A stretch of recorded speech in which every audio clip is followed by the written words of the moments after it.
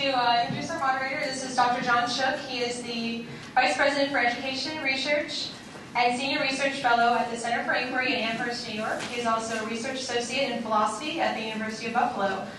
His latest book is The God Debates, a 21st Century Guide for Atheists and Believers and Everyone in Between. There's more information about the book outside. Thank you. Thank you. All right.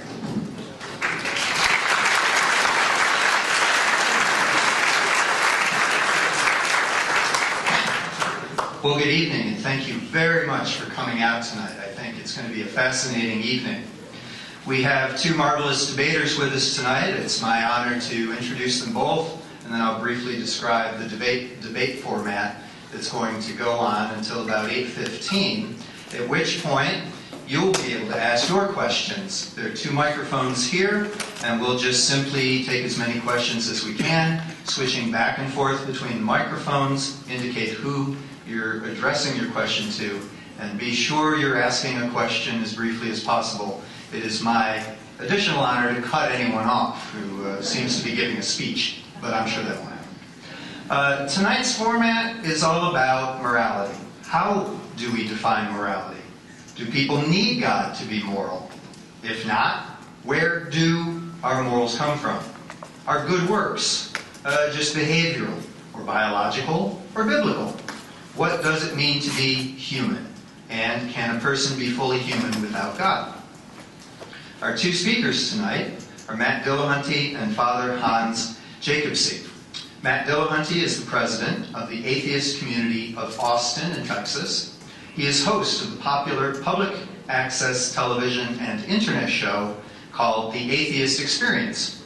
He was raised as a fundamentalist Baptist, and he was on track to become a minister until he started asking questions about the reasons for his belief. He rejected religion and now serves as a public voice for rationality and secular morality. Father Hans Jacobse is an Antiochian Orthodox priest. He administers the website Orthodoxy Today, and he heads the American Orthodox Institute. Father Hans is convinced that Orthodox Christianity has an important part to play in the American moral renewal. He views the current world as a battle between competing moral visions of the secular and the sacred, and he hopes that Christianity can restore the moral traditions of the Gospels. Please welcome our speakers.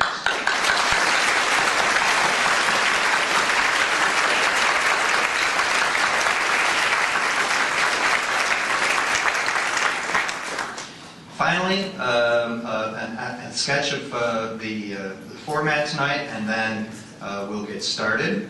Each speaker will have 10 minutes to make their opening remarks and statement of their position.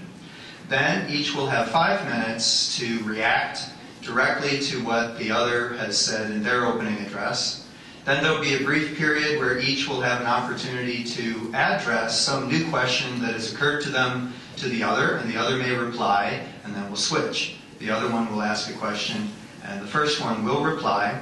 That'll go fairly briefly because we're going to then proceed to a final closing statement by each of 5 minutes, and I have cards here to remind them when they need to be done. At about 8:15, the formal debate will be over, and then, as I said, we'll proceed to the question and answer. So let's get started. The first speaker by toss of the coin is Matt Dillahunty, who now has 10 minutes to make his opening remarks. Thank you all for attending. I'm not going to waste a whole bunch of time thanking, but I really do appreciate the fact that everybody came out for this and the groups that got together to put this event on. Morality is often an overwhelming and complicated topic, and I think personally that this need not be the case. It's often muddled by seemingly insoluble moral dilemmas, and this is unlikely to change in the near future, and I have no illusions about being able to solve this problem tonight, even if either one of us fundamentally changes our position at the end of the debate, and how likely is that? What we're talking about tonight, though, is the source of morality. From what do we derive our values, and by what method do we make moral assessments?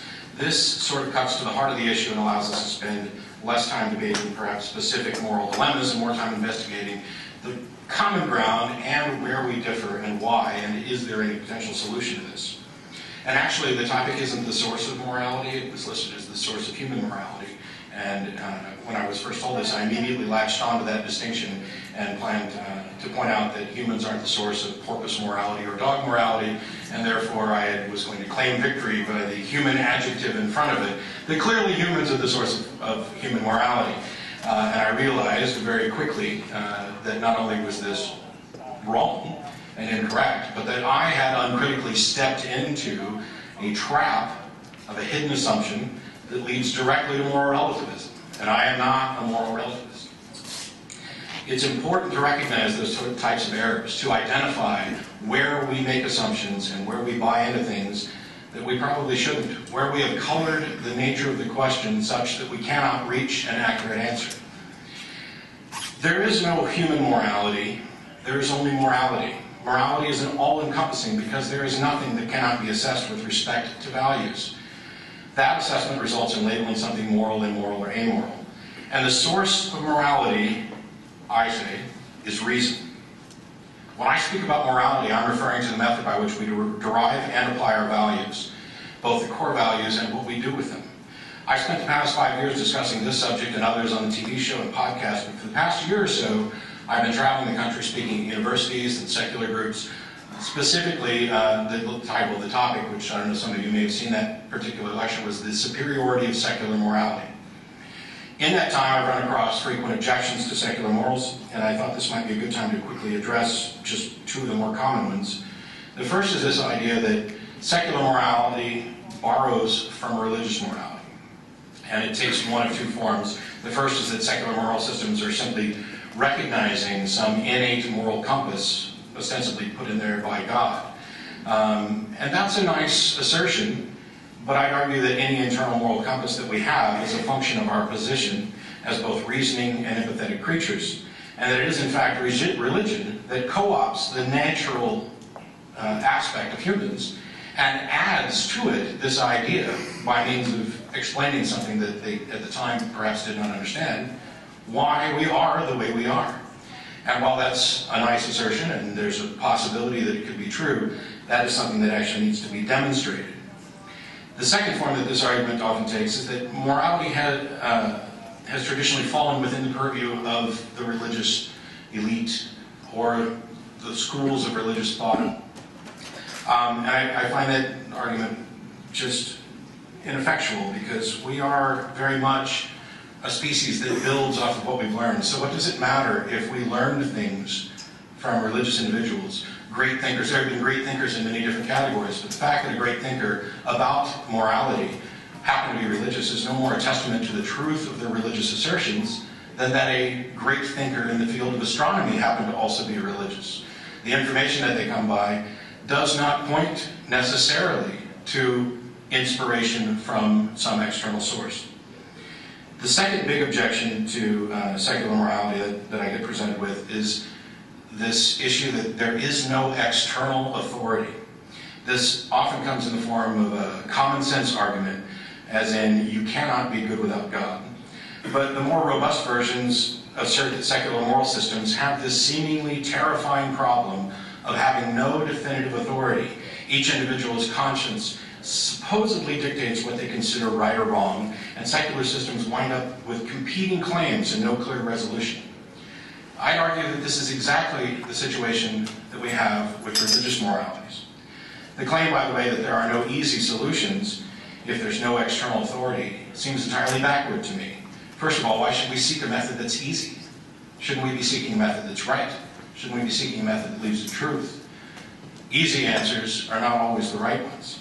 The fact that morality is complicated and requires thought and effort doesn't mean that we should opt for an easier solution just to save ourselves time.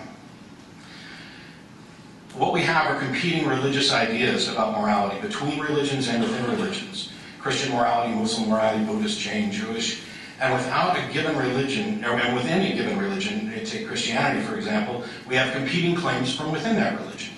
Clergy are not of any one mind about what their God want and often can't agree on how to interpret the messages of their sacred texts or the inspiration that they claim to get, especially when dealing with moral dilemmas that aren't explicitly covered by the text, and sometimes even when they are. Until some God actually comes forward and clearly and plainly informs everyone of exactly what its moral views are, we can't know. How could we know? Everything else is just pretense. And if some God actually does come forward and clearly and plainly inform everyone as to what its moral views are, what makes those views right? This has been addressed by the Youth for Dilemma and many objections, and the truth of the matter is that the individuals advocating religious moralities make two major unsupported assumptions. The first is that a God exists, and the second is that this God is perfectly moral. They're convinced that this solves a problem, though the solution cannot exist until the premises are demonstrated to be true. The dirty little secret here is that even if these were true, they're still irrelevant because we're the ones making decisions about what we consider moral, immoral, or amoral. This isn't a statement about each individual's opinion. This is just about the scope. We cannot do this beyond our ability to comprehend. It would, I contend, be immoral to hold any being responsible beyond its ability to comprehend. We generally already understand this. We teach our children, and we apportion responsibility in accordance with their comprehension. Would it not similarly be immoral, wrong, for some more advanced being who supposedly has a better moral understanding than us to hold us accountable to standards that we cannot comprehend? Clearly, there must be a demonstration of efficacy with regard to a path to truth. When we're talking about morals, we're talking about what's right and wrong. We are making statements about reality, and we are making statements that are truth statements that have some value. Why do we teach our children? Because we understand that reason is the source of morality. I'm going to run short on time in order to get all this in. There's a section in the talk that I've given before where I contrast secular value systems and religious value systems. And I'll skip past that other than to say that the distinction is that one is internal and the other is external. One is about the data and results driven, and the other is about coercion, about convincing by means other than data, by an element of faith or whatever. That one is a robust system that is built as we progress, and the other is generally pre-built and incomplete. We are left on our own. Morality, if it's to mean anything, deals with how thinking beings interact and the impact their actions have on one another. These assessments can and should be the result of exploration, investigation, evidence, much thought, and healthy debate. Advocates of religious morality like to pretend that religious morality solves problems that plague secular moral systems. Not only are these problems not solved, they're not problems. Morality does not require a definitive external authority. It is the natural product of thinking, empathetic beings trying to survive and thrive while sharing resources. It is a truth to be discovered, not a rule to be disseminated. We have the tools we need, and we should continue to use them. We have a brain. We have the ability to reason. We have the ability to assess the consequences of our actions. We have the ability to look at and compare what values we hold with respect to the results those values deliver. And when we find that either the core values are in conflict, or that the results of any given core value is in conflict with desired results from other core values, we can then rewrite the core values. This is exactly what has happened. Many religious individuals and groups have modified their personal sense of morality away from the foundations of their religion, which in most cases remains unchanged, and they've realigned themselves with the values encouraged by secular progressives. They have, for all intents and purposes, adopted the views of secular systems of morality while clinging to the traditional foundation, rationalizing the conflict away with personal interruptions. They have, in a very real sense, adopted the secular moral system as a new external source for their morality.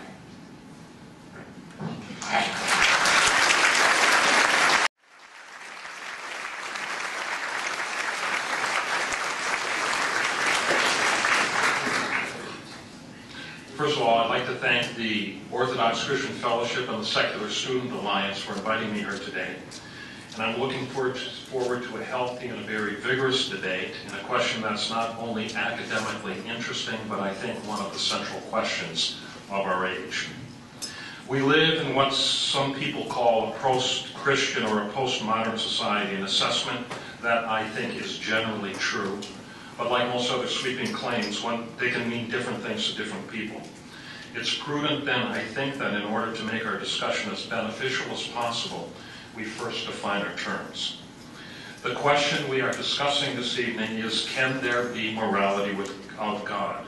Now, of course, I argue no, there can't be. But before giving my reasons, let me rephrase the question more in line with which is what I think the fundamentalist atheist presupposition. Atheism, properly understood, allows for no objective existence of anything non-material, not made from matter. Philosophical materialism is the philosophical ground of atheism, a point that anyone familiar with more than the surface character of the atheist claims will recognize as true. As such, it should be noted that atheism is a relatively recent phenomenon, at least the variety we speak of this evening. And as I think anyone, as I said, with a basic familiarity with the question will confirm. And it is recent because philosophical materialism, some people call it scientific rationalism or naturalism, is itself a relatively recent phenomenon. I would argue, as a historian, that atheism cannot exist except in a Christian society. I would argue that. It's actually an outgrowth of our Christian heritage. So, in the interest of clarifying the question, let me ask it this way. Does atheism acknowledge the independent existence of the transcendent? Put aside the term God for the moment. Okay, it's right now it has too much surplus baggage, especially in the prevalent cultural debates. When we say God, let's talk right now in terms of transcendent, because the point I'm making is not a religious point, it's a philosophical point. And it's this. Does atheism even acknowledge the independent existence of the transcendent, or any being, or even principle apart from matter, apart from that which can be quantified using the tools of science? The answer, at least if the atheist is true to his premises, must be no. Just so you understand, I'm not making a moral judgment on that at all. Okay? It's not a moral judgment, so don't read that into my words. What I'm doing is trying to draw a philosophical distinction that I think is true. Now, does this mean that the atheist himself is immoral? Of course not. Doesn't mean that at all. There are plenty of moral atheists. It does mean, however, that the atheist, despite his embrace of moral principles and sometimes even his passionate defense of moral positions, and which even I, as a Christian, would say are the right positions, the atheist and I can be co-laborers on some issues if we both agree and decide that what we're fighting against is indeed an injustice. We can go to war together, even if he draws his principle from a different source than I do. Okay? So it's not saying that the atheist is immoral. Don't make that mistake. So, but despite the passionate defense, despite the depth of conviction, you cannot say, philosophically speaking, that the depth of that moral principle he's following is anything greater than either private conviction or social convention. No transcendent reference, no authority beyond the atheist's own conviction, besides the rightness of some action over others, exists, philosophically. Philosophical materialism, the notion that all reality is grounded in matter, does not allow for that. From the view of one holds to transcendent causes then, which would be me, and in my case, the God of Abraham, understood within the framework of Orthodox Christianity, that a definition of reality cannot be reduced to matter alone. That matter is not the source of what defines and shapes our ideas of meaning, aesthetics, justice, and so forth. The atheist might indeed hold moral views incongruent to my own. In fact, might even be more moral of a person than I am. It could be. But the value he places on the one moral act over another is necessarily derivative, which is to say, dependent on a view of the universe, of nature and reality that is not his own. Atheists take umbrage at that statement, and I can understand why. They get offended when I state that their moral views are derived from the categories and grammar of the Christian moral tradition. And necessarily so, because the Christian moral tradition has shaped what we know of Western culture. If an atheist says, for example, that killing is wrong, he's not drawing from the first principles of his philosophy. He is borrowing from the precept first delivered in the text of Christian scripture, the narrative of Moses descending from the mount, which indicates to us that precept, although it is given to us through the mouth of Moses, and thus within human conflict that Matt describes, I don't deny that at all, and never would, he's right about that, has a source and origin in the God of Moses, which is to say that it has a transcendent source and origin, something beyond the mere molecules that made of Moses, if you will, or even the molecules of the text that gives us the story. One could argue, of course, that non-Christian cultures also recognize that killing was wrong, and I would agree with this point. There is no disputing that. But the point here is not that Christianity has an exclusive claim on moral truths. They don't. But that even other religions still recognize what I consider an elementary fact of the universe. Man cannot live by bread alone, which is to say man is more than the molecules that shape his body. These religions, like Christianity, reject the materialist claim that all that exists is matter, that which can be quantified.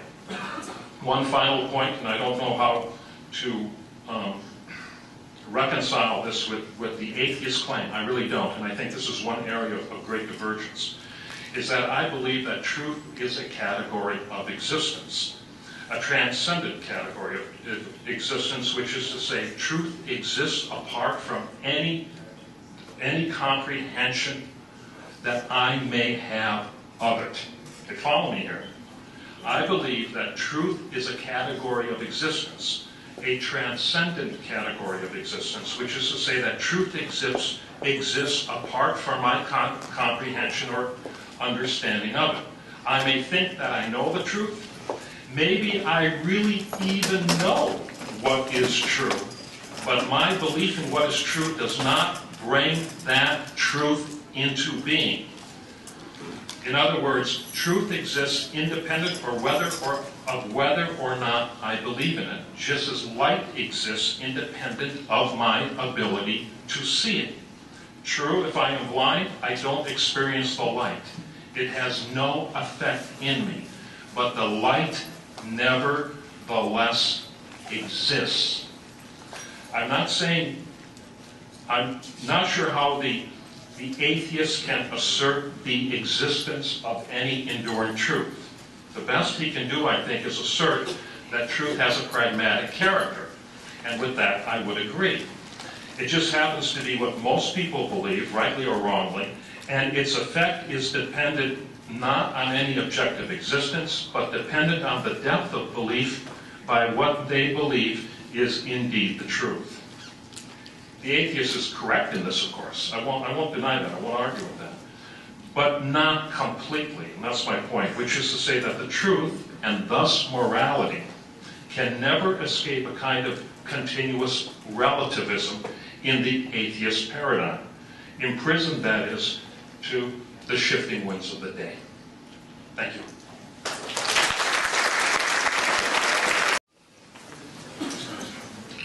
Now Matt has 5 minutes for a direct response.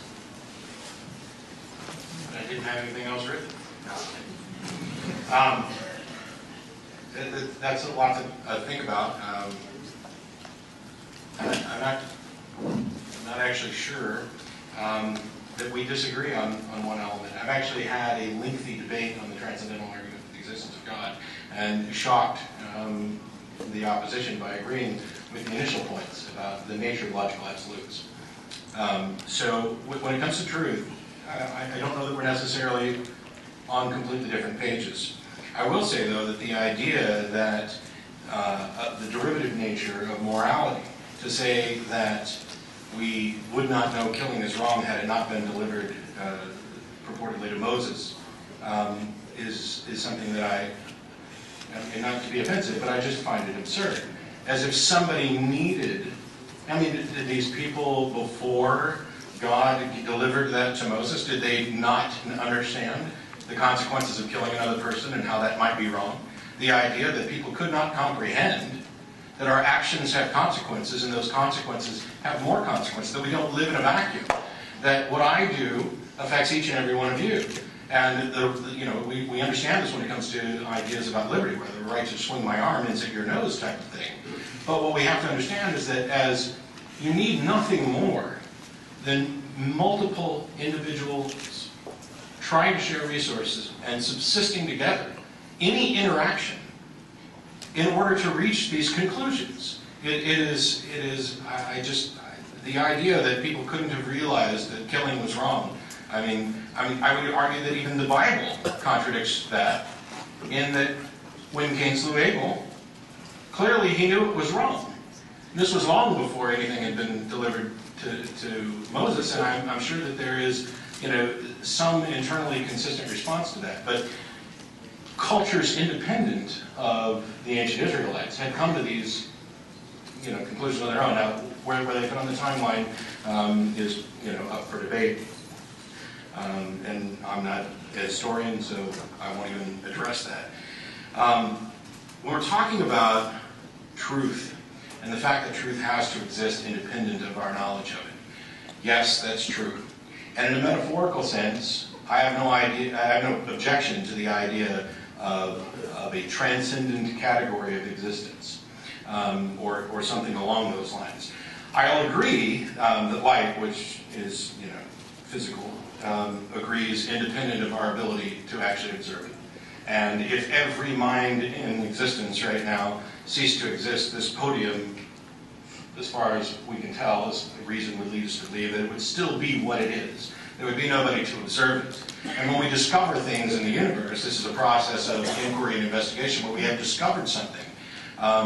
And the existence of that thing is independent of our ability to perceive it or understand it. I mean, it's not like you didn't exist before we met today.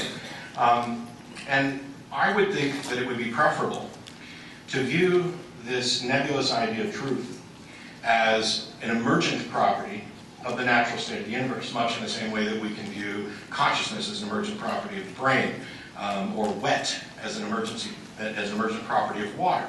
How many molecules do you need before you have wet? What is wet? This is something that's incredibly difficult to grasp, and then that's not just a pun. I mean, the idea of how much of this do you need? The sand paradox. How many grains of sand do you have to pull before there's not a pile? The pile is conceptual. Wet, though, is not conceptual. Wet is a physical interaction, and that's the key. That what we're talking about when we talk about morality is the interaction. And my contention is that you need nothing more than any two individuals who are interacting, who are thinking, reasoning beings, empathetic to one another, understanding the consequences of their action, to develop a moral system. It's not difficult to determine that life is generally preferable to death, pleasure is generally preferable to pain, and that there are exceptions to these, particularly when those core values or those core foundational points interact, that it may be a case where death may be preferable to life when pain is so much greater. I don't know. I'm not here to necessarily assert moral positions on when euthanasia might be allowed or if it's ever allowed. I'm saying that those values arise as emergent phenomena in the interactions of thinking beings.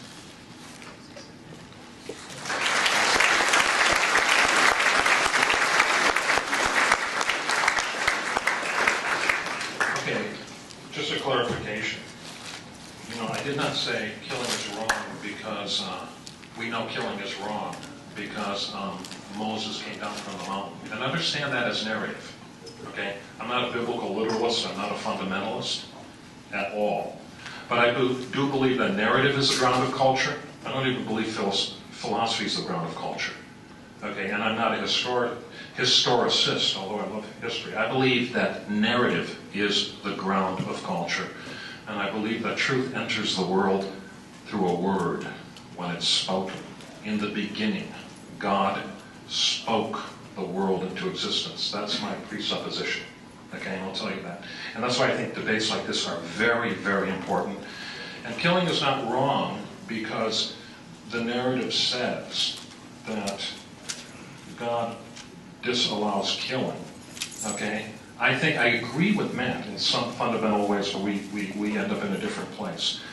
I think that in the astonishingly complex and often tragic interaction between human beings, certain moral principles can be distilled. I agree with that 100%. And that's why I also believe that sometimes morality is unclear. What we believed yesterday might not exactly hold today. But there are some foundational and fundamental truths that I think are so self-evident, even to those who believed in gods other than the God of Abraham, or those who believe in no gods at all, that they can still be discerned. I have no problem with that.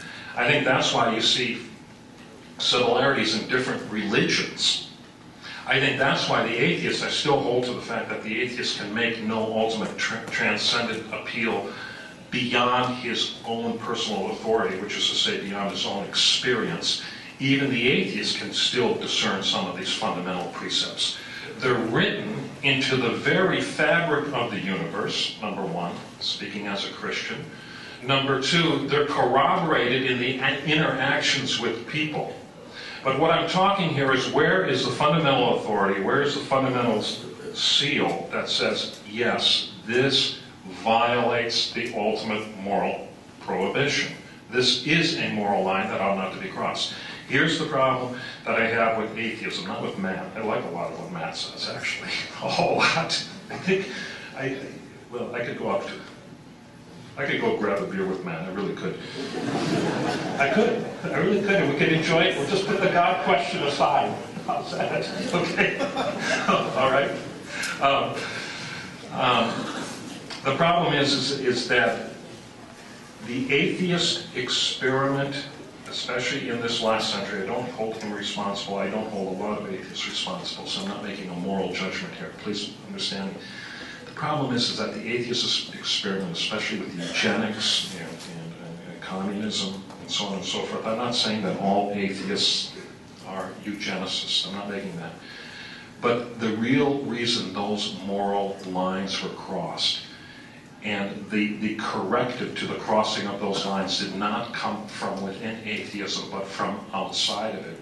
It's because it cannot and does not hold any other claim to authority besides its own experience. Now, Matt said that truth is an emergent property of the universe.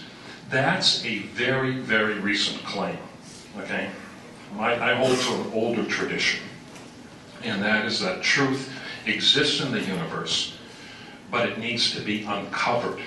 It doesn't emerge. Now, that's not to say that all Christians did truthful things. Clearly, some did not. And it's not to say that what we hold as true is necessarily as developed as it might be. But it does say that truth is not emergent and contingent on our own experience, but again, I make the transcendent argument that truth as a separate category of being actually sits in judgment of what we do. It doesn't follow that someone who says, I have the truth, does indeed have the truth. That doesn't follow. When someone says, I have the truth, I go, oh yeah? Let's see. I'll listen, I'll think. Okay, and I expect to be challenged in the same way. It does say that truth as a separate category of being, okay, requires, in the end, our wrestling with it and submission to it. Now, here's where I differ with the atheist, is that I don't believe either. Perhaps 30 more seconds? Oh, 30, sorry, I wasn't watching. Okay. Truth, I think, too, It's not only, I talk of it as a category of being, but I also think that truth has a personal dimension. I'm a Christian. But truth is not something you see. Truth is something first you hear. Okay, go ahead.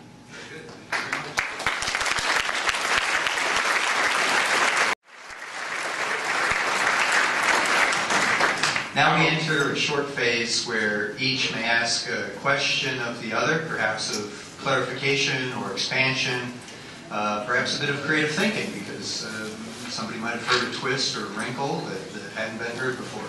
So we'll continue on in this phase with Matt asking the first question, and then the father will answer, and then the father will ask a question, and we may peter out at that point and go to closing. We'll see how thick this gets. We want to make sure there's just as much time for individuals in the audience to ask questions as possible, because we could go talk about this over beer, but I can't take everybody for a beer. And I'm fine with your extra 30 seconds since I interrupted you for a joke, which reminded me that I forgot the joke about me being on the dark side of the podium. Oh, yeah. At the beginning. And the irony of him being on the far left. Yeah, and I'm on the far left. Either. I have a number of potential questions, but I think the one that I want to ask, it may be really easy for you to address, is you briefly mentioned, and I know you didn't hammer on this, so I'm not pushing it, the idea of the atheist ties to eugenics and genocide and things like that. Yeah. And you made a point. I mean, we could have a long discussion about that, about these things aren't necessarily tied to atheism. But you mentioned that they're corrected from the outside. Yeah. Now, I don't know, because we haven't talked, but slavery in the United States was supported by the Christian church, by Christian teachings, by biblical passages that explicitly say who you can enslave, how you can treat them, that they are in fact your property to be passed down. This entry into Christendom, the Jewish tradition essentially, is such that it supported slavery. Now, I don't know what your take is on whether that slavery, because you did something that confused me, because you went near a moral relativistic argument that what was wrong yesterday might not be wrong today. So I'm curious about your take on slavery. Was it once right? Was this God authorizing slavery? Was it right and became wrong? Was it always wrong and they just didn't recognize it? I wonder if you could just kind of give a quick take on that, because from my perspective, slavery was an abomination that was actually corrected outside. It was one of the many things where I mentioned before that secular progressive ideas changed the way religious people thought about what was moral. Yeah, I think slavery was a vestige of pagan civilization, so tied in economically, it took years and years for people's thinking to even change, to recognize it as the sin that it was. The first indication, the first real resistance against slavery is from the church fathers in the 4th century. St. John Chrysostom, St. Basil, and especially St. Gregory Nazianzus, who just said it was an evil institution. Okay, so that is what elevated people's moral reprehension of slavery, yet they still lived with slavery as an institution. Okay, it took another, well, you know, we had the Civil War, but I think slavery probably really ended with the Civil Rights Movement. Let's say that in the 60s. Okay, that's when the institution of slavery, at least in the West, really ended. I would say, see, I agree with you that a lot of morality is discerned in confronting the difficulties of human life. Okay. A lot of times people have to wake up to the ultimate moral principle, so to speak, before the immorality of slavery is really written on the very fabric of the heart, you know, and before there's a moral reprehensibility that arises from that. It's true that some Christians argued that slavery was, you know, the will of God, but obviously they were wrong, okay? They were wrong. And other Christians challenged it. I would say, though, that the ultimate overthrow of slavery was because of two things. Number one, the abolitionists. The abolitionists were the ones who overthrew slavery. The abolitionists grew out of the Great Awakenings in the late 18th century, and then jumped the ocean, the Methodists, so on and so forth. I mean, abolition was an exclusively Christian response to that crime. And I would say that the final chapter, written during the Civil Rights Movement by Martin Luther King, read his speeches. They were thoroughly Christian in character and judged the discrimination against the black man in thoroughly Christian terms. So, yeah, Christian culture carried a sin forward for many, many years. Some Christians were definitely wrong. But Christianity has, I argue, atheism doesn't have this. Christianity has within it a self-correcting mechanism in that it can judge its own sins. Now, whether people respond to the judgment and do what's right, they're individually free to do whatever they want. But it's there. And that's why I think, too, you have even a sense of moral progress in Western culture. I don't want to keep going. Did I go over? Oh, that was a marvelous answer. Oh. And now, fairness, you have an opportunity to make a question of some sort of math, and then we'll proceed to final closing. Okay. I think, I've read the New Atheists. I'm not that impressed with them. I think they're more polemical than anything else. And I was telling Matt, he didn't quite get this, so I'm going to talk about this for just a second. I think because we live in a post-Christian age, postmodern age, I think we also live in a post-polemical age. Polemics work when you share the same presuppositions.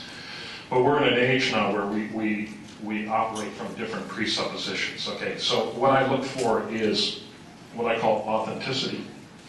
And what I mean by authenticity, I go back to the existentialists who I love. I love the French existentialists. I'll tell you why I love them. Because they recovered something from classical Christian culture that was lost, especially on the killing fields of World War I. You know, what happened among the philosophers and the deeper thinkers of the time is that the futility of World War I put an end to the death of the myth of progress. Okay, now, progress exists. Okay, linear time exists. Things have a beginning and an end. They didn't have in the pagan world. They do in the Christian world because the Western world redefined its conceptions according to the narrative in Genesis and not the narrative of the pagans. So what happened here, especially with the rise of materialism again, is that people had such faith in the natural human potential for progress that when World War I happened, they were hit with the sheer absurdity of the death of a generation of their best young men. And Europe collapsed exhausted. And out of that exhaustion arose the existentialists, and they say, we have to find our way back to meaning. And what they said was this. They said, man posits his own humanity through his moral actions.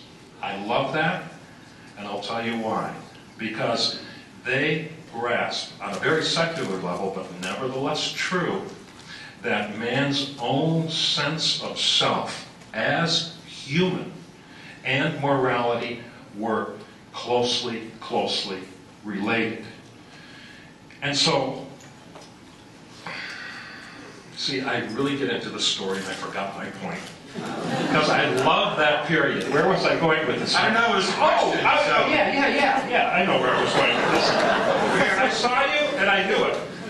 I respect, The truth was revealed. I really respect an authentic search for that which is true, even if a person denies God while he's doing it.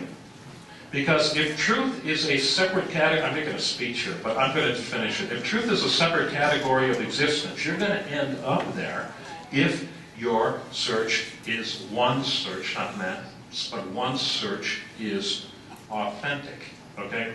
So, I forgot my point, I'm real sorry. But I get excited about World War I. So I get excited about the French existentialists that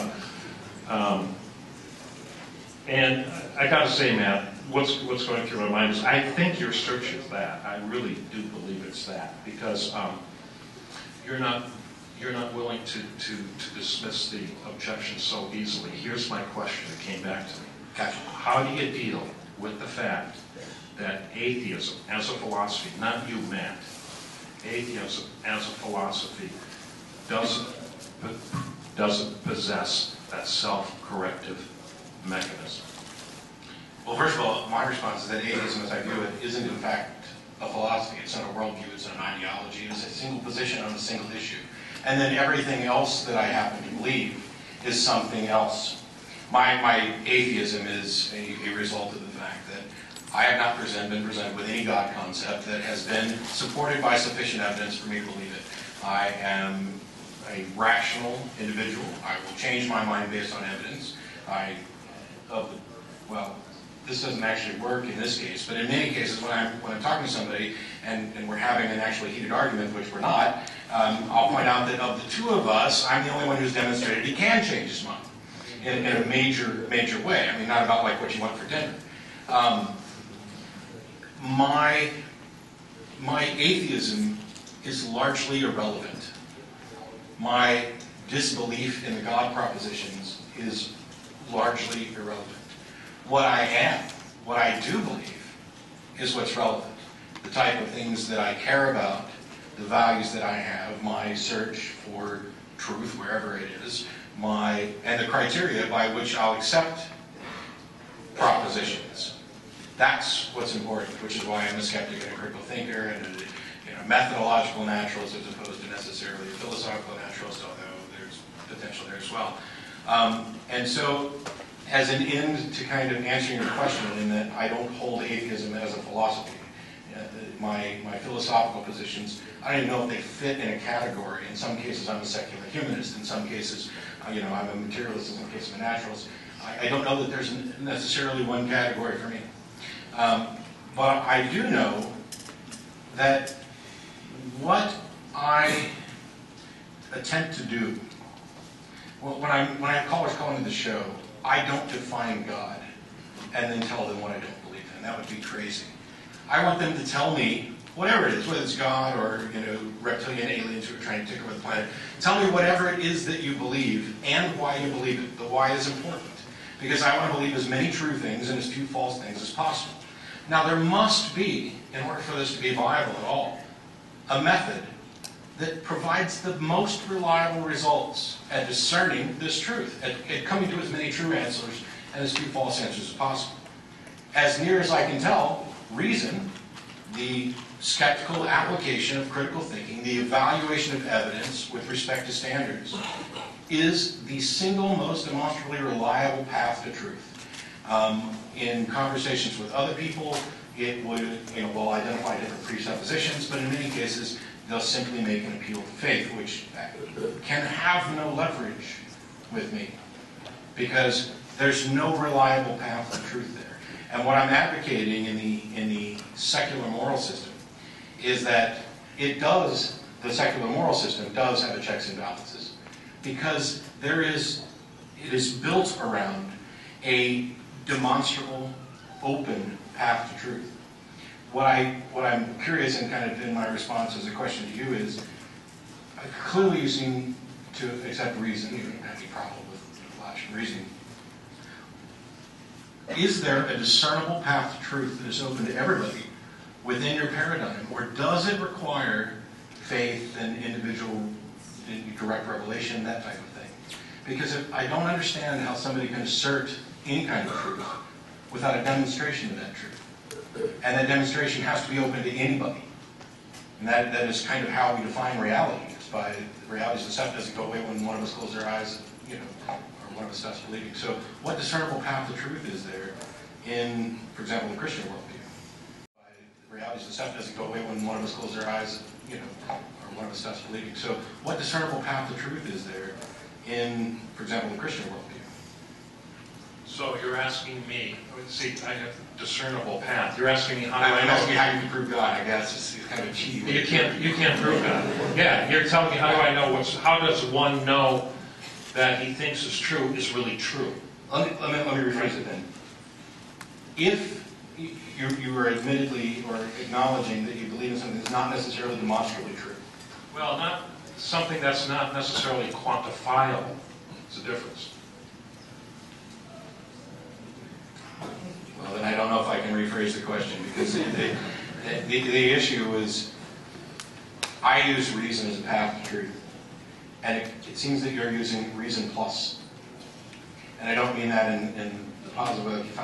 You are injecting something additional, and I wonder what that is and why you feel it's justified. Yeah, because it's necessary. Because see, you're thinking this is what's hard. You're thinking in both fundamentalist and Catholic class categories. Okay, and I don't buy into those. I really don't. I look at the apprehension of truth. Okay, let's call it that. Okay, how does one find truth? Okay, it's certainly reason. I mean, you use your mind. But there is much in life that reason, you use your reason to maybe describe, but reason itself can't capture. Notions of justice, notions of beauty, the essence of meaning. Okay? And those are things that are certainly reasonable, I mean, subject to reason, so to speak, but they are also broader than the categories of reason can possess. That's, for example, why we have music. Okay, what is music? Is music reason? No, it's not. But is music reasonable? Yes. But it transcends the very categories of reason because it can communicate something greater than the categories of reason themselves can possess. It's not unreasonable. It's part of reason. But if we were to reduce the color and the narrative and the story of a musical piece just to reasonable categories, we'd be missing the entire message. That's what I mean. Okay. Well, that was a fascinating exchange, and perhaps in the concluding remarks it'll continue, but each side now has 5 minutes for wrapping whatever bow they would like to put on this, and then we'll proceed to open questioning. Matt gets 5 minutes for closing. Yeah, and I'll take conservative last, in part because I want to get to the other questions.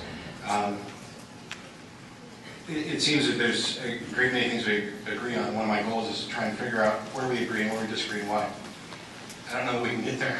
I can tell you why. And hopefully you will. It seems that there are many things that we agree on. And I heard you say at one point that you don't have any problem with the idea that atheists can discern morality through a different source than what you do.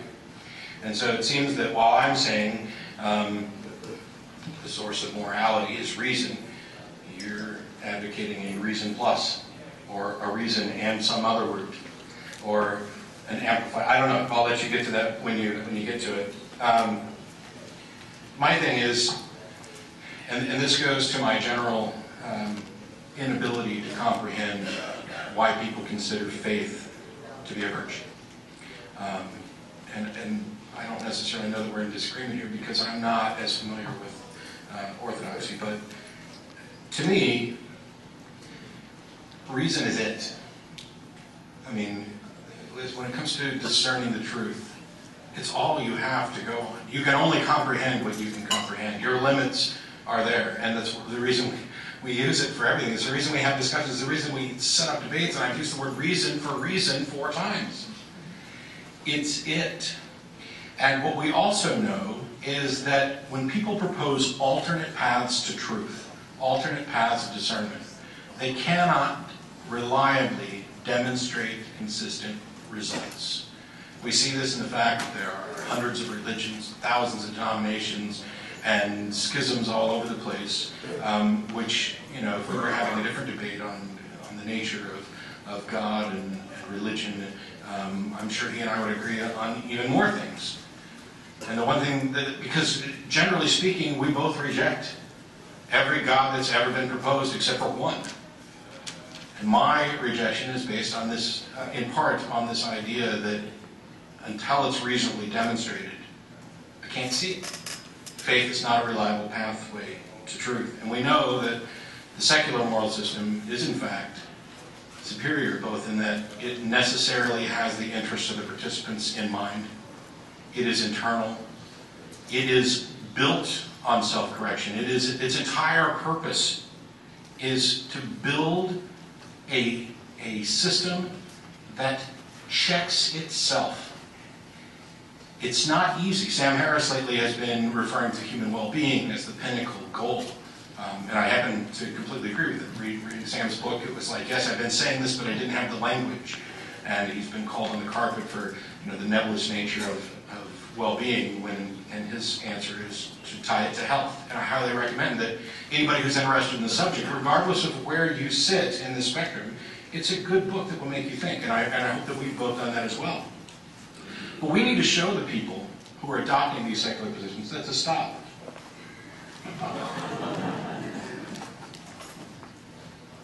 The goal of secular morality. The chair grants an additional minute. The goals of secular... Okay, 1 minute. I can kill this in a minute.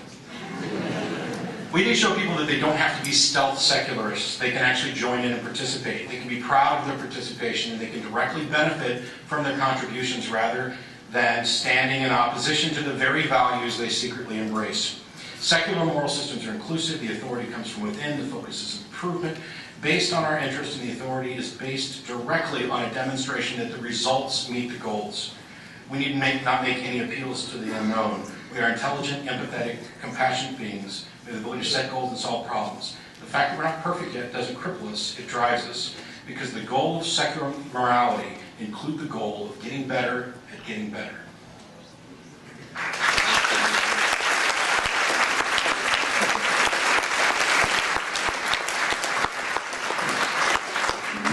Okay, final statement.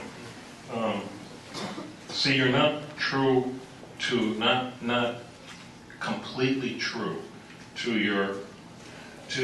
not yours, but the atheist presuppositions. Your atheism is a kinder, gentler atheism than many of the new atheists. It is.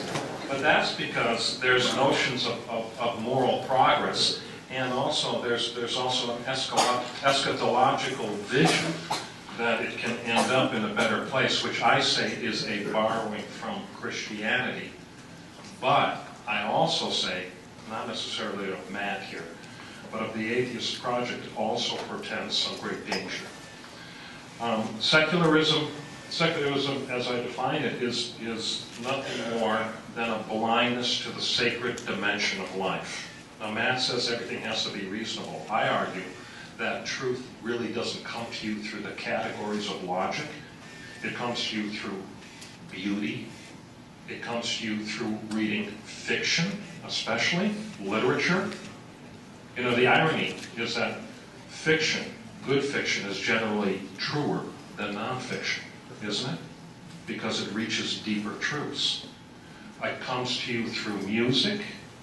And this is one of the dangers of the profaning of our culture. You know, every place, I was in Borders, actually preparing for this, and they had a whole thing of Madonna songs on, you know, and I said, please, it can only take so much, right? But it's a profaning of culture. It really is, you know, and it's just a slow leveling. And so we lose the magnanimous beauty of human creativity, and it's human creativity that the essential truths come through. Now, granted, it's a messy project. I have no argument with that. And because there's people disagree on what is truth and what isn't, I just say that's all part of the mix. If we believe in truth as a universal category, truth can emerge as long as people hold that presupposition in common, and they're men and women of goodwill. I think you are, and I think you hold that fundamental presupposition in spite of your atheism. Okay? I do. I really do. The new atheists don't, though. And the radical atheists don't either. And this is why secularism is something that I don't see as liberation. Okay?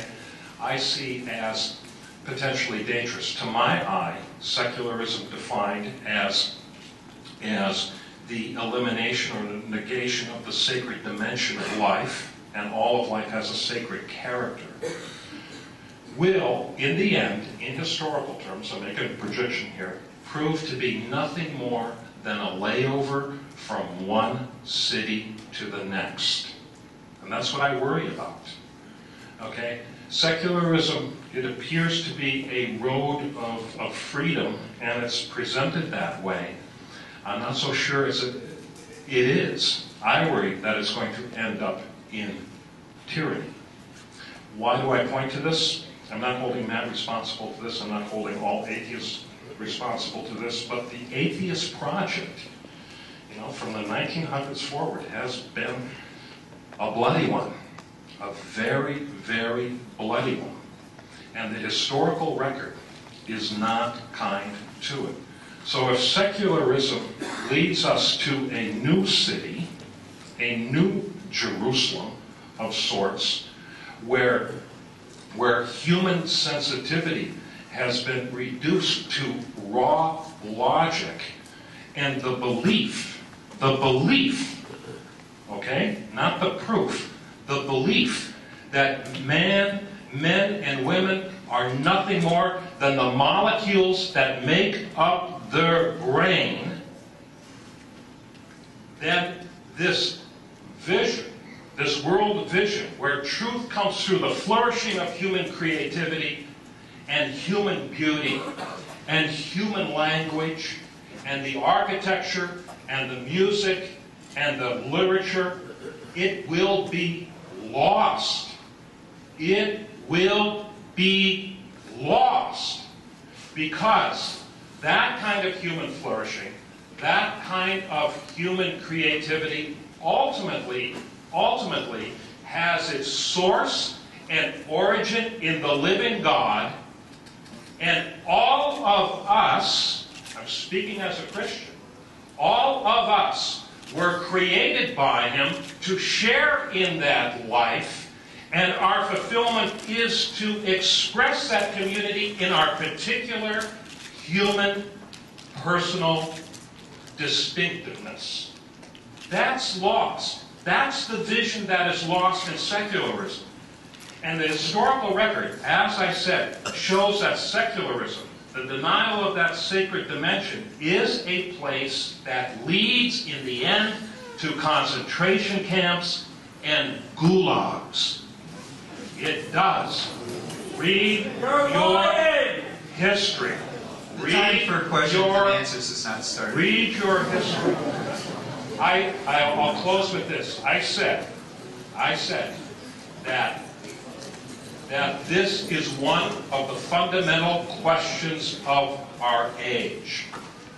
If you want to read of this in more specificity, read the new philosophers, the new French philosophers, André Gloucester, Bernard Henry Levy, especially read his book, Barbarism with the Human Face. This is being talked about on very, very high levels. Hitchens knows this. And this is what he's arguing against. Popular atheism, even popular Christianity, doesn't. But understand that much is at stake here. And one of the things is at stake is the very light that has enlightened Western culture, as imperfectibly as man has seen and perceived that light. But if that goes out, if that is extinguished, then we face a very, very dangerous future indeed. Questioners, you understand that you're being recorded, all right? Well then, let's proceed. My role is simple. I'm going to start on this side, a question, and then we'll proceed to a question from this side, and simply bounce back and forth. So with that, is your microphone on and working? Check. We can hear you? Great. Go ahead, please, and make it brief. We have many questions. Sure, this is addressed to both speakers. I understand that you don't like Madonna. I don't either, but please, just don't tell her so. Anyhow, my understanding of logic dictates that one cannot claim knowledge of or knowledge against a deity. With this in mind, do either of you feel that you have closed yourself from having certain beliefs of yours challenged in your thought process? Who wants to go first? John, that's your call. The father may go first this time. Okay. Repeat the question, please. With the idea in mind that logic does not allow one to claim absolute knowledge for or against the subject of a deity existing, do either of you feel that you have closed certain aspects of your beliefs from being challenged in your thought process? So there are certain questions that come up in your mind that you refuse to address? No. No, not at all. I mean, frankly, no. Why would it? You're saying, why would belief in God, what you're implying here is a belief in God would suspend, what, logic, reason?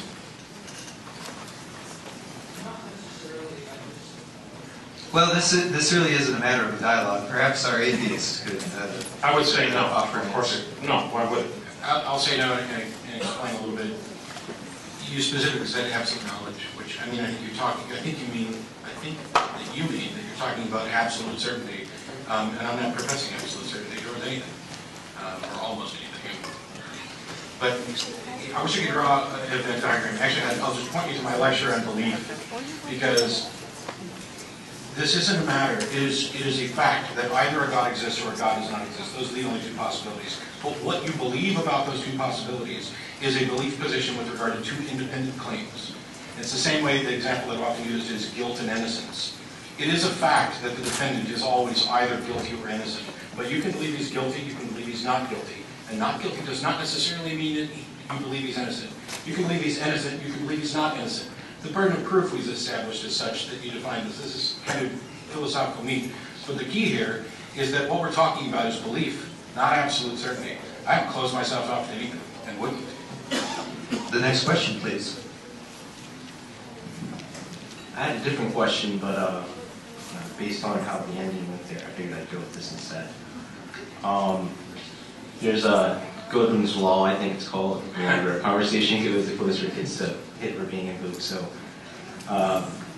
just with Hitler in mind here, I looked this up on Wikipedia, so you can say it's not true if you want. It's not a debate until somebody brings up Hitler. Yeah. Well, here's a quote, just really quickly if I can, and then the question. Hitler's biographer, John Toland, said that he was a member in good standing with the Church of Rome, and that in Mein Kampf he refers to the creator of the universe. He expressed a belief in one providential active deity, and here's one of his quotes, or not a quote from him, but he says that he believed that the Aryan race was created by God, and that it would be a sin to dilute it through racial intermixing. With these things in mind, would you reconsider ever maybe not using, the idea that atheism was at least the cause of the Third Reich and all that? No, actually, for me, in historical terms, I know about this period because I might touch on why a little later. No, it's the eugenics, Hitler's racial eugenics. You know where they came from? No, not The United States. Do you know who, the SS was so efficient in rounding up Jews from the different cities that they had to have some kind of informational methodology in order to separate them from the Germans. Do you know who gave that technology to them? IBM. IBM, you're correct. Hitler's racial ideology was an import from America, very popular. It led to this Tuskegee experiment. You've heard about that, okay? And that was actually a outgrowth of Darwinian science applied to sociology, okay? And you have the rise of Margaret Sanger and everybody. That's where he got his racialist ideology from. Now, in religious terms, what happened was, with the suppressing of Christianity, it's big historical reasons for that. You had the reemergence here of the Teutonic myth, And that's where Aryan supremacy came from. That's where you had the whole ideology of Lebensraum. You had the Anschluss then, and the attack on Poland. And ultimately, you have to ask this question, why did he go after the Jews? Why? Okay? Now, this is one of the central questions historians ask us a lot of. Perhaps it could be made briefly so the atheists could answer as well. Oh, okay, okay. Because the Jew, by his very person, because he represented the singular God of Abraham, became an enemy then of this atheist eugenic program. Go ahead, man. We probably can't have a beer. I'll do this quick, and I'm only half joking. I think a lot of people have probably shown the video to see the ending of this, bring this up. Atheism doesn't lead to anything. Secularism doesn't lead to anything. We do not take actions based on what we don't believe. Hitler acted on the basis of an ideology that was very much like religion in the way that it was done. Hitler's troops ran around with government wounds on their belt buckles. He professed that he was doing this for his Lord Jesus Christ.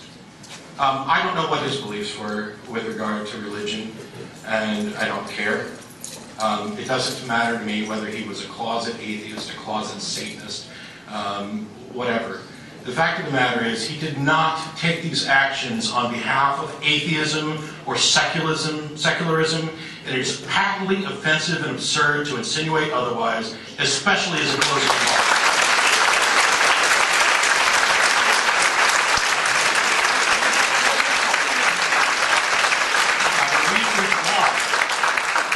The reasons why those actions got taken can be the subject of much debate.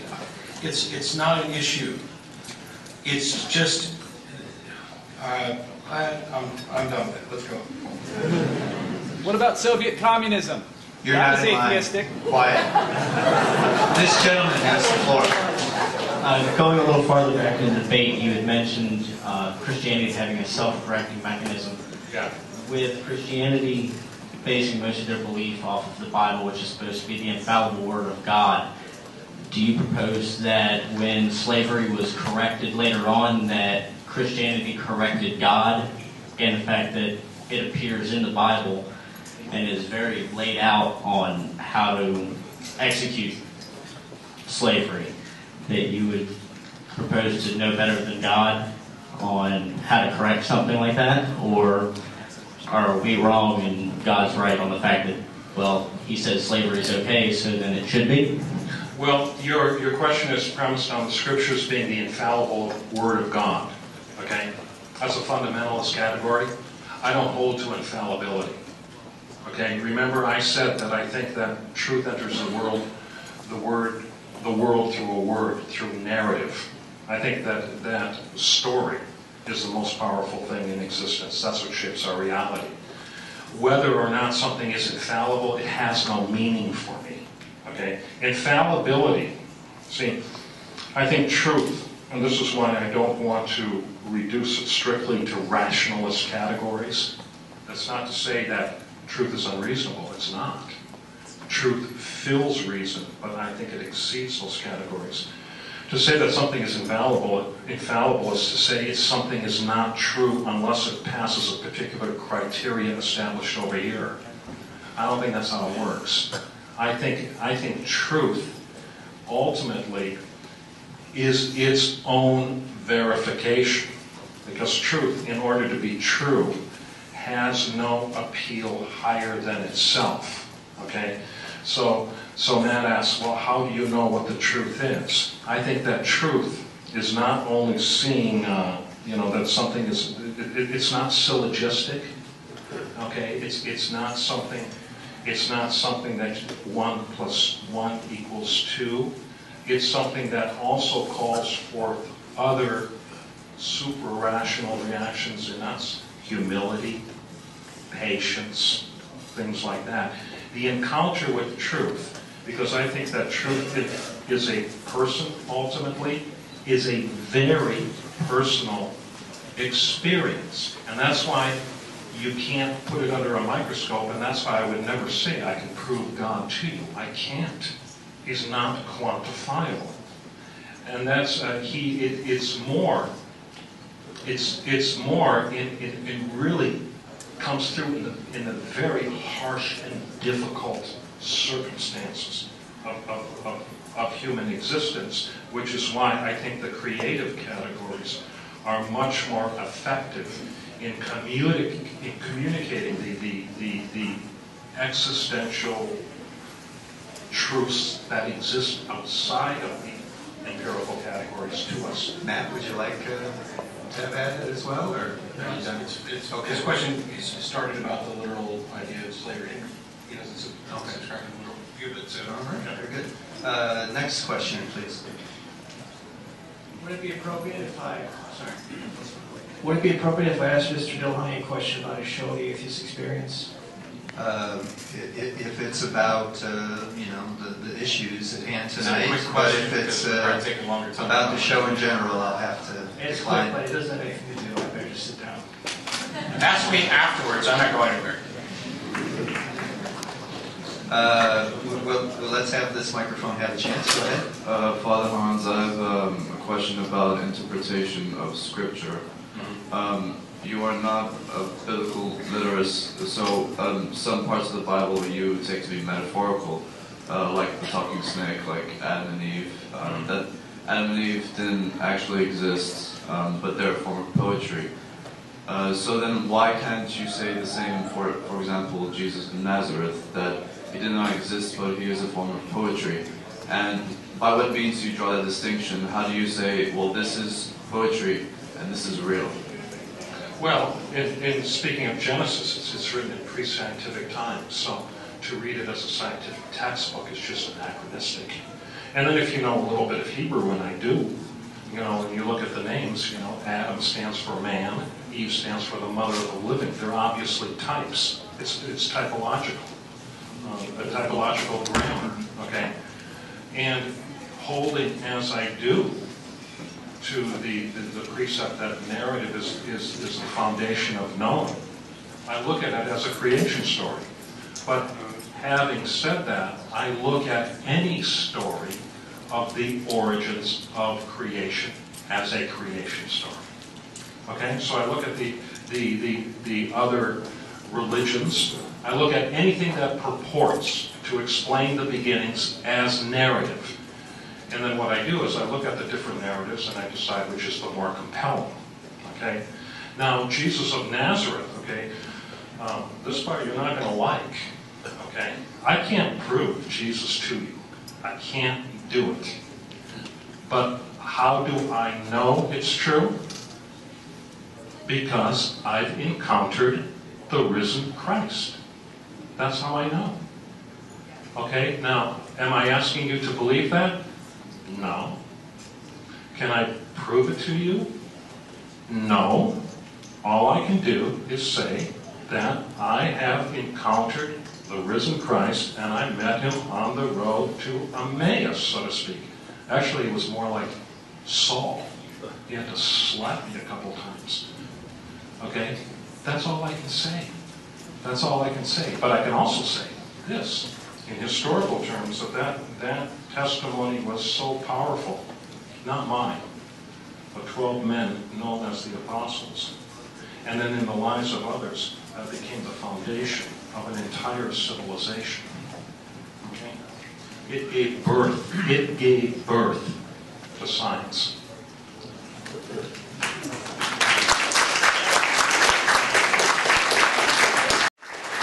Please go ahead. My question is for you. Since you're an atheist and you don't believe in God, your starting point is,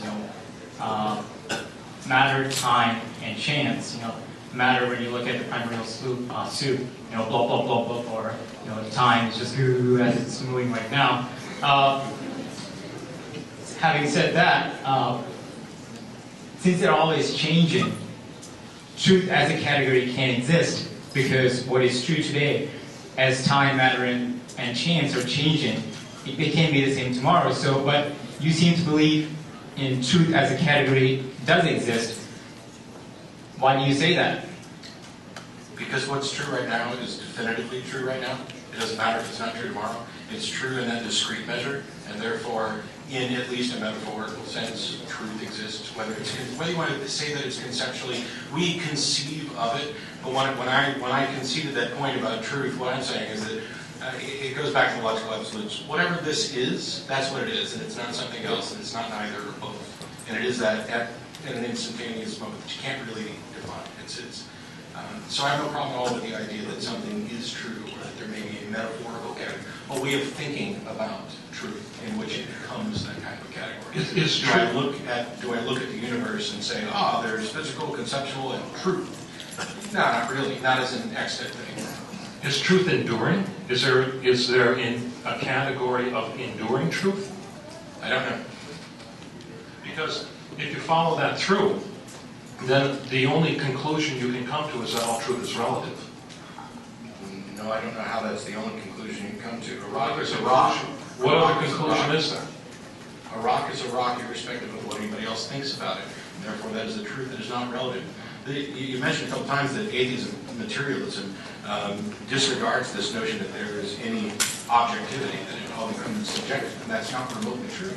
The endeavor of science is to describe and understand the objective natural world to the best of our ability. There's no denial that Saturn exists, and that same thing applies pretty much across the board. But the questions of the truth of morality, the existence of morality, is not a question of empirical science. It's a question of values. It's a question of presuppositions. Now, if no category of enduring truth exists, then morality, by definition, by necessity, has to be relative. It may be the case that there are scientific truths to be learned about morality, which is in part the case that Sam Harris is making. And it's part of what I'm saying. That if you think about it, in any particular situation, there are a number of possible actions. And some of them are better and some of them are worse. Which means out of the finite pool of actions for this particular situation, there is a set, it may be a set of 1, it may be a set of 50,000, that represent the pinnacle, best moral action for that scenario. In that situation, that is objective. It is independent of each individual observer. But here's my problem with that. See, and I don't mean to be offensive, I really don't. Every time atheism tries to meld morality with a system. I'm sorry I'm offensive. Some people are not going to like this. It always ends up in more blood. You've never seen it. What you've seen are ideologies that were consistent, or perhaps the enforced position of there will be no religion. That is an ideology. It is consistent with, but not caused by atheism. If you're going to talk about cause, you need something that's both necessary and sufficient. And atheism is neither necessary nor sufficient to the type of ideology that ends up in gulags. Theoretical. Yeah, theoretical. See, the only stand against the atheist program. I'm not saying all atheists are like this.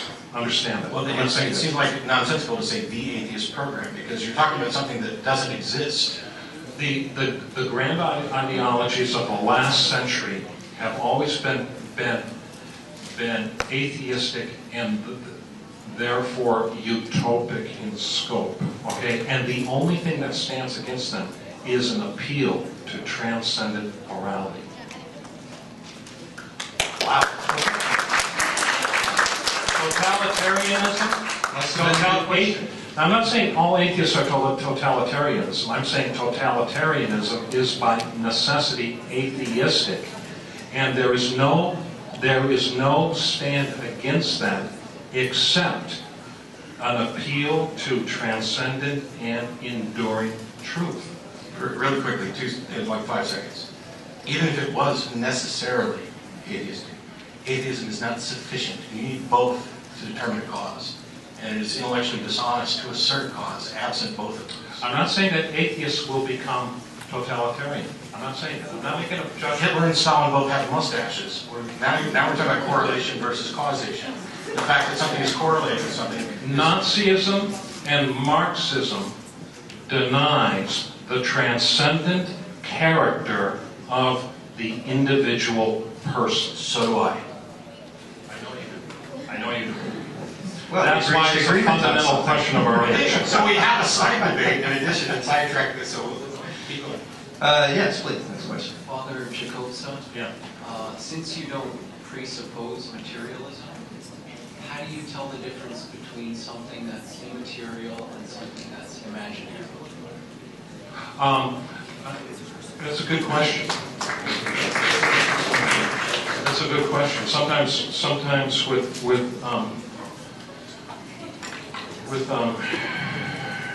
know, well, I'm thinking. See, imaginary. I mean, there's a pejorative. I hear what you're saying. There's a pejorative attached to it, but I think that human imagination is one of the tremendous gifts. I think one of the things that and this needs to be developed in our theology, but in our anthropology. But one of the things that really shows that we were created in the image and likeness of God, I hold Genesis to be true, not literal, not historical, but true, is our natural aptitude for creativity, of taking the stuff of creation, words, clay, whatever, and refashioning it into something that's larger than we are, and that speaks to a truth greater than the arts possesses, right? So I see human imagination as critical to human self-identity, and also the awareness of man's own transcendence, okay? But that has to occur, and it will only occur if the notion that a transcendent truth exists, because it calls man to reach outside of himself and to reach higher, okay? So something can be imaginary, okay, but still very true. The novel of Dostoevsky's, for example, all the characters are imaginary. They never lived. But they're truer than life, okay? So the answer to the question then, really, I can't answer it with a yes or no. The answer to your question is really tied into your deeper notions of where truth lies and how to discover it. Part of the reason that our culture is so vulgarized these days is because the notion that transcendent truth is dimming, okay? And so what we have is we have pop culture that doesn't reach very deep, but is very pervasive everywhere. But it's simply not very good, because it's not very deep. It's entertaining, but it's simply not very good. It doesn't tell us anything, okay? If it's deeper, and if it's these things are always learned in struggle, okay? Nothing in life, I'm old enough to know this now, nothing in life comes without some kind of suffering or some kind of conflict. It just doesn't, okay? But to say something is imaginary is not necessarily to degrade it.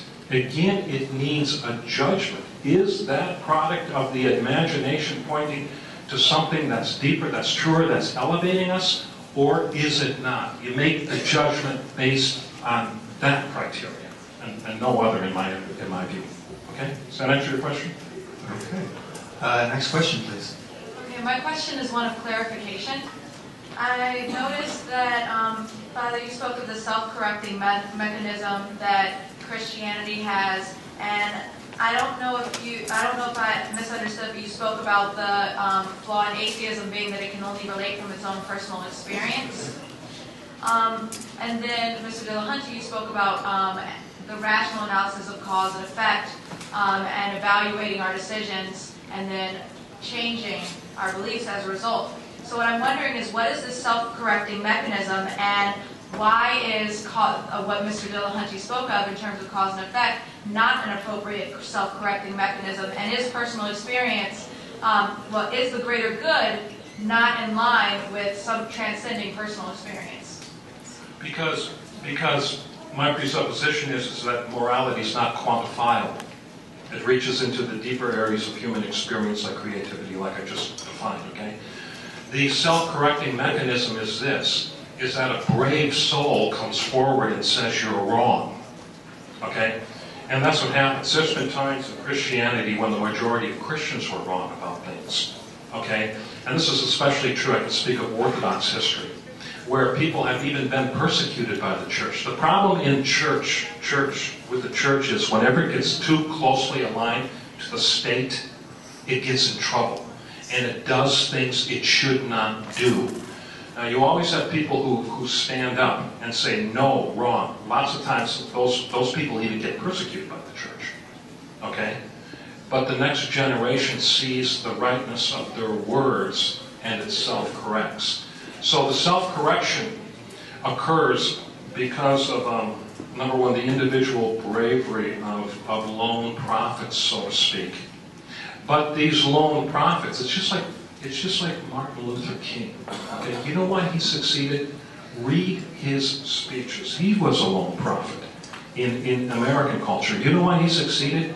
Because he called the deepest moral impulses from the people forward, and all his language, remember I said truth comes into the world through a word? All his language drew so deeply from the Christian moral tradition that those who heard had their consciences awakened, and they changed their moral outlook towards the black man.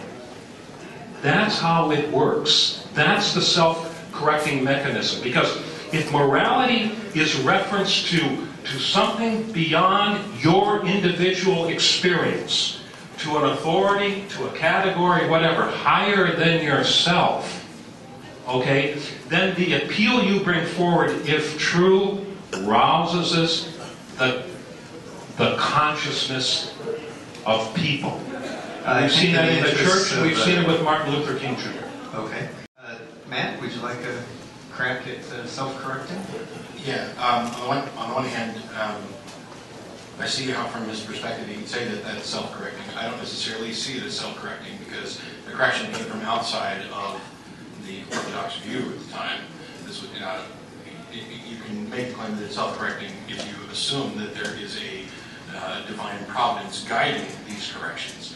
But I would say that in a secular moral system, we have a clear path to self-correction, and that is that, let's say I'm a slave owner, in the early United States, and it's clear that I have some preconception that I am better as a person, more valuable than the individual that's my slave. Otherwise, I would immediately recognize the contradiction, immediately recognize that, oh wow.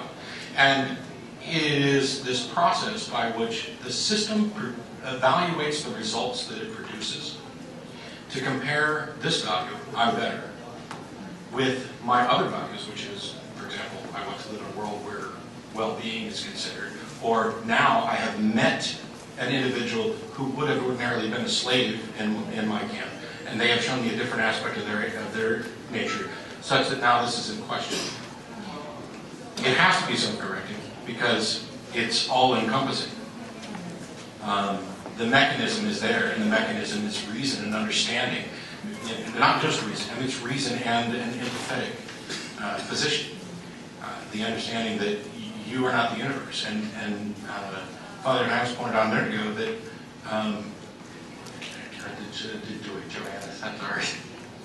that you need something higher than yourself, and the assertion is that secular views don't have something that's higher than themselves. And that's not necessarily true. I am not the penultimate authority on what is moral. I am the ultimate arbiter of what I consider to be moral. I can have my mind changed based on evidence. That is a self-correcting mechanism.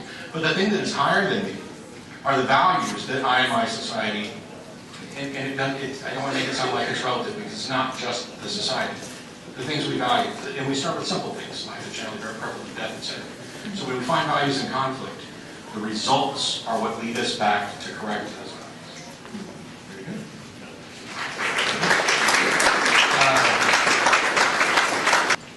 First of all, Mr. Jacobse, you mentioned, well, obviously obviously the Christian self-correcting principle, and by implication that an atheist society or a secular society can't have that. And then you brought up the existentialists who basically fix society based on the horrors of World War I and seeing what went wrong, and I assume empathy for others and imagining what it would be like to be when we killed doughboys, blah, blah, blah. All of these, including the stuff that you attributed to Martin Luther King, are also all available to an atheist. Yes. So, what do we need Christianity for? And if I may, I also have a question for Mr. Dillahunty and Mr. Shook. One question. Because Martin Luther King was a Christian, and he would tell you that every precept that he awoken both Christian and atheist, the Christian and atheist conscience with, drew from the moral tradition. I would argue, I'd take a little farther, and I would say the atheists won't agree with this, but I think it's historically demonstrable that even the values of atheism draw from the Christian moral tradition.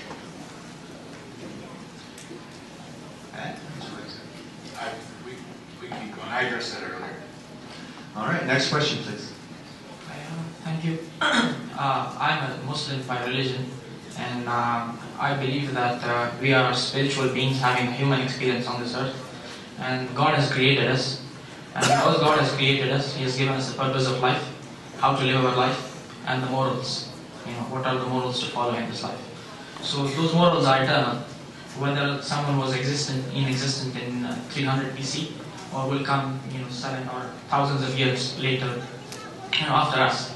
So Are you saying that the moral is the same 300 years ago and 1,000 years from now? Did you have a question for one of our debaters, please? So put your proposition in the form of a question. So what I'm trying to understand from Mr. Matt is that reason is there in religion, but it's only in the implementation part. For example, today's society is very different from 700 years ago.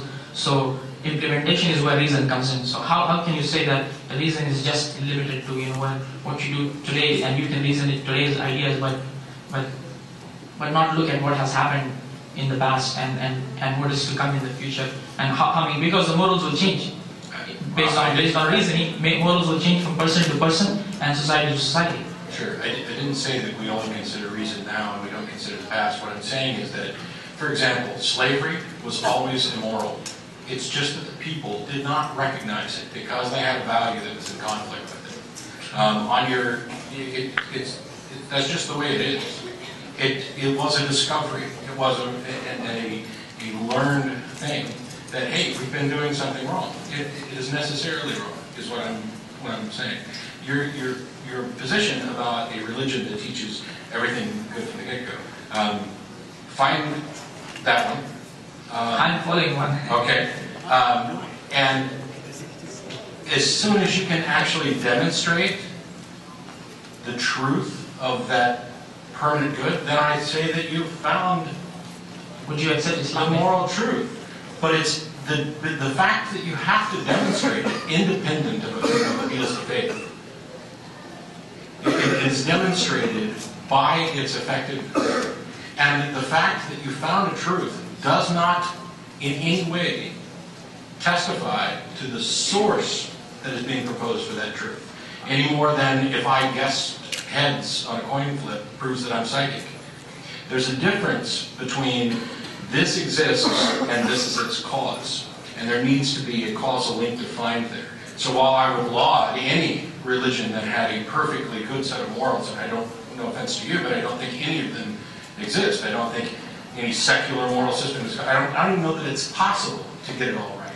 And Sam Harris relates the idea of well-being that we use for morals to health. We don't have a perfect understanding of what health is. That doesn't mean that we throw up our hands and say, well, we don't know whether drinking battery acid is better than drinking milk. We do. And the idea, for example, I liken morality to a strategy of a game. The physical reality that we inhabit, and I'm way over a minute. I liken morality to the strategy of a game, and the fact that we don't necessarily have a perfect strategy doesn't mean we don't have ideas about what's better than others. And it doesn't mean we throw up our hands and give up. So, I mean, if you want, you can email me and tell me about the perfectly good, moral views of Islam. I'll have that. Sure, president at atheist-community.org. Do you have a card outside of that? I didn't bring cards, but, and you can, I gave the addresses, I'll be around afterwards. Okay, thank you. Very good. Next question, please. This question to the Father. You said earlier that reason can lead to morality, but still you said it's not completely that. You said that there's the extra thing, like you mentioned beauty and music that cannot be explained by reason. But how do music and beauty actually help you shaping your morality? And if they can't, can people be moral without this extra thing other than the reason? I'd say the way that works is that music, good music, whatever the higher things, if you will, the things that seek to penetrate more deeply into the nature of reality, make you more human. Okay, if you are reading literature over, say, watching pornography, okay, you're going to be a different person at the end of the week. Okay, if you read Dostoevsky again or any good novel, you spend 10 hours a week doing that versus 10 hours a week watching porn on your computer. Okay, at the end of the week, you're going to be a different person. Okay, and I believe that and I live my life this way, and I believe it because I believe it's true. And as I said before, the fact I believe it does not make it true. Okay? It's true. That's why I believe it. Is that man is fundamentally, before all things, a spiritual being. Okay? He's also a material being, but I repudiate. I just don't implicitly reject. I repudiate the claim he is nothing more than his molecules. I say that every man, whether you believe this or not, every man and woman alive, whether you believe this or not, has some spark of divinity in him. That spark is defined in my narrative text that shapes how I view things as the very breath of God.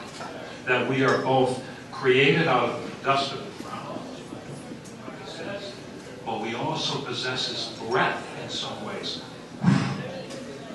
The narrative tells us man became a living soul. And that very reality calls you upward, higher. And when we look at history, when that is recognized and understood, you see the great developments in science, art, architecture. That is its source, and that is its motivation. So, what are we going to be? Are we going to be someone who disciplines ourselves and reads the good stuff? Or are we just going to glue our screens to our computer and watch porn for the rest of our life? Okay? I'm telling you, you guys, because I know you all do it. I know you all do it. In the end, listen to me.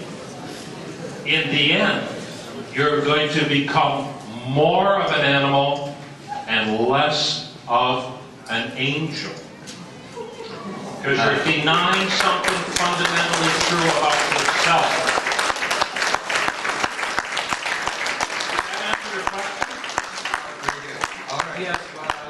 No, this is not a dialogue opportunity. Next question, please. And let's accelerate the Q&A a bit. We're approaching the time stop, I'm afraid. Michael Shermer wrote a book called The Science of Good and Evil. I'm not sure if you're familiar with it. It posits that basically evolution favors individuals and cultures that are more moral than others. I guess, Matt, what is your thought on that hypothesis? And as far as the Father is concerned, if you do believe evolution... We have time for one question. Okay. I think you've asked it. Matt? I agree. I believe that the Darwinian narrative of creation is the creation narrative of the philosophical materialist. Next question, please. Prof, this one is for you. I have a question.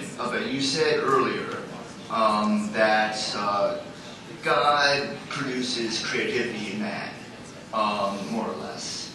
However, there are a lot of artists, writers, and musicians who are atheists. Gordell being one of them. Mm-hmm. So I'm curious how you would reconcile that or defend that. Yeah. I would say that the natural creativity with man is congruent with the nature, well, we don't know the nature of God, we only know his person, okay? We don't know anything about God's nature.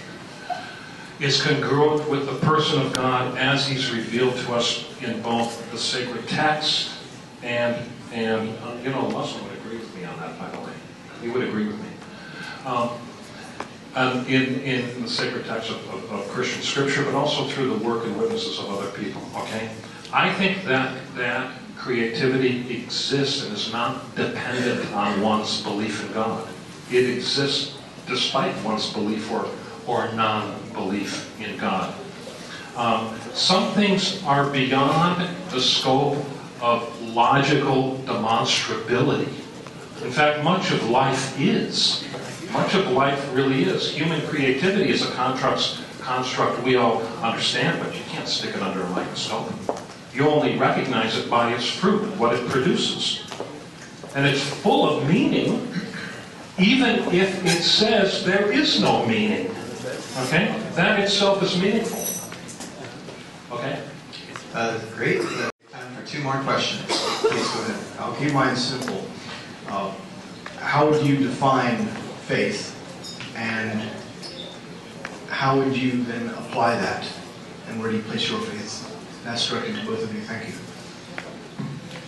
I've gone back and forth on different definitions of faith because it seems to be used in so many different ways. Generally, in my interactions with people, and this may not be representative of everybody because we already know that I'm coming from a more Southern Baptist Protestant background, I tend to define faith as the excuse people give for believing something when they don't have a good reason. And I have no use for it at all.